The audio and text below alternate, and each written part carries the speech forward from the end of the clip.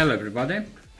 So in this video I will talk about rechargeable zinc batteries.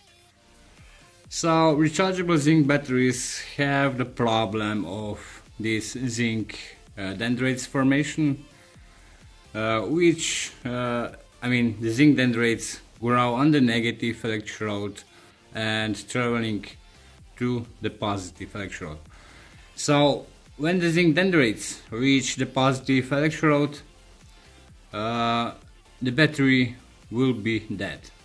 Today in this video I will show you how to reduce the amount of zinc dendrites.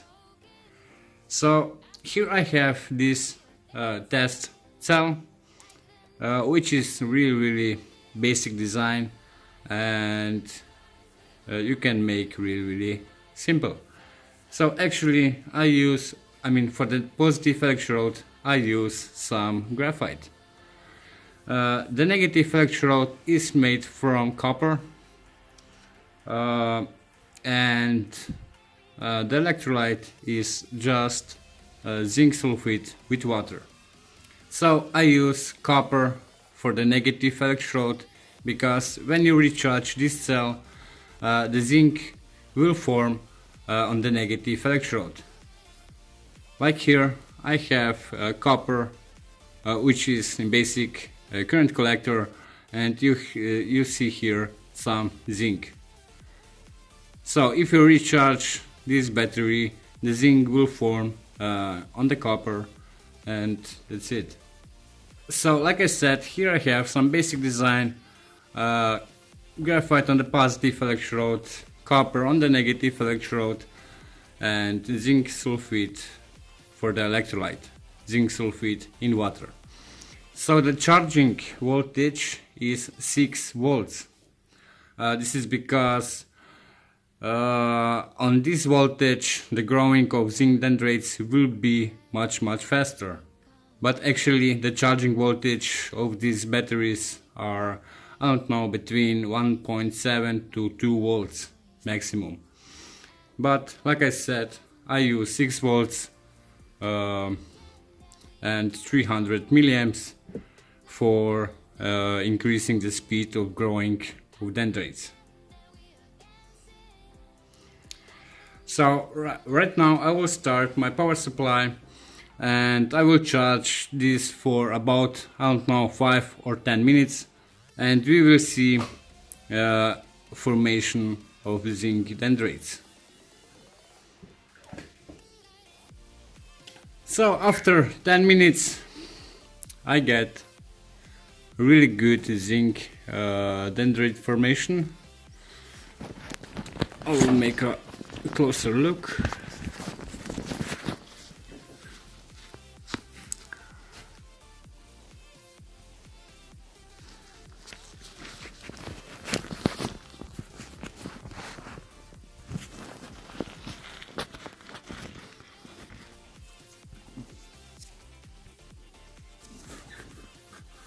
And you see here some zinc dendrite formation.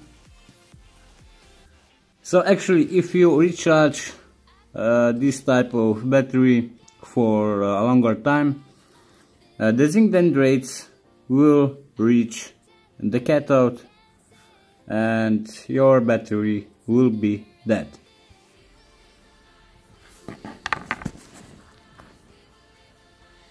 So you see, this is the top view.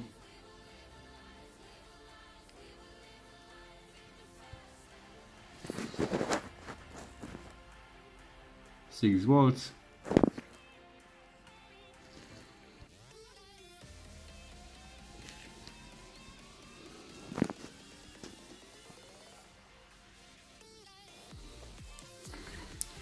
But now I will disconnect my power supply.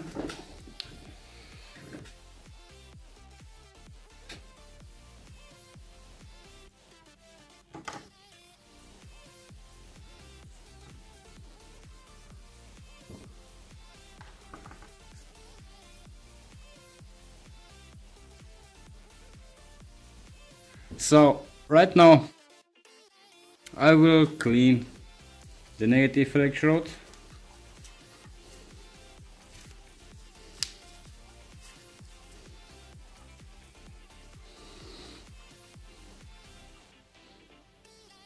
Like this. And I will put some additive to the electrolyte. So I will add this to the electrolyte.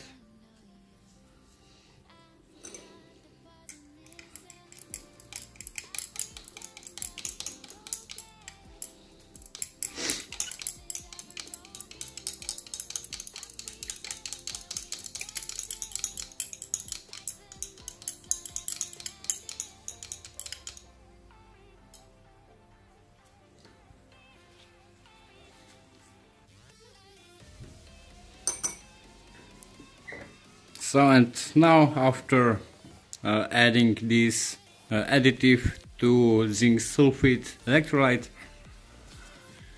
I will repeat the charging and we will see if we get such a great amount of zinc dendrites formation.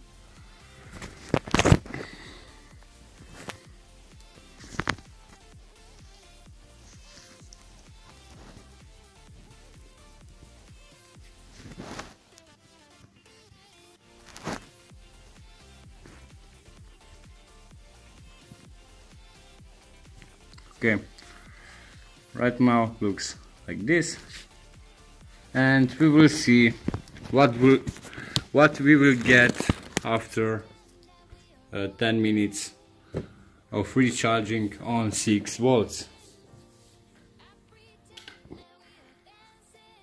So, and here is this test cell after 10 minutes of charging on 6 volts, and you see we get some zinc dendrite formation, but it's not even closer what was the formation of zinc dendrites in the previous test cell.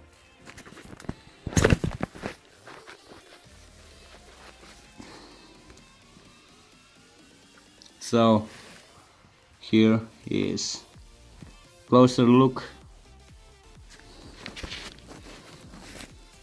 So actually you see some zinc formation, zinc dendrite formation here and here, but it's not so bad like in previous test. So here is the top view.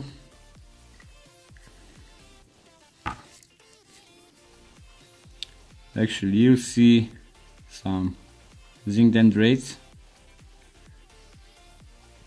but are much more smaller like before.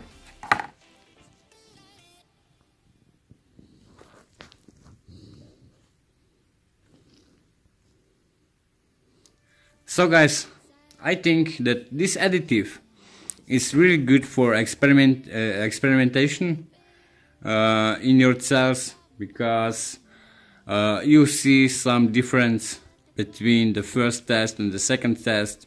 The second test is here, and we get much smaller zinc dendrite formation like before in the previous test.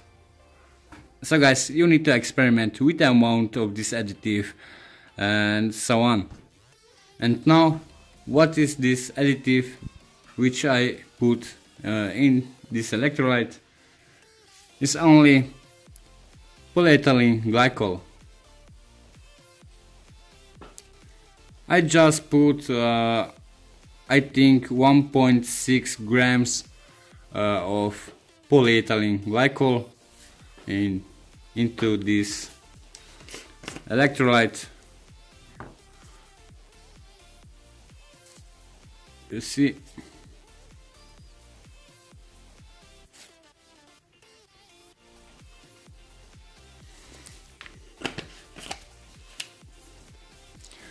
so I make the electrolyte from zinc sulfide with water and 0.6 grams of polyethylene glycol. So guys, I hope that this will help you a little bit. Like I said, you need to experiment with amounts and so on. You can also use some other electrolyte. That's it for now, and we see us in the next video. Bye. Oof. Also, if someone was interested what is the voltage if I charge this battery on 6 volts, remember, this is really basic design. I use only and really only graphite on the positive electrode, copper on the negative electrode, and the electrolyte is zinc sulfate with water, and also 0.6 grams of polyethylene glycol.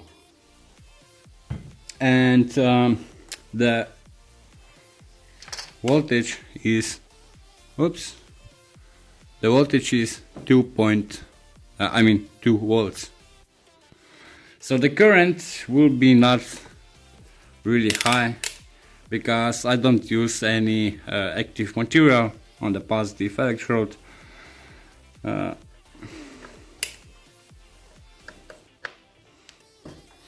And I get 100 milliamps. Yeah.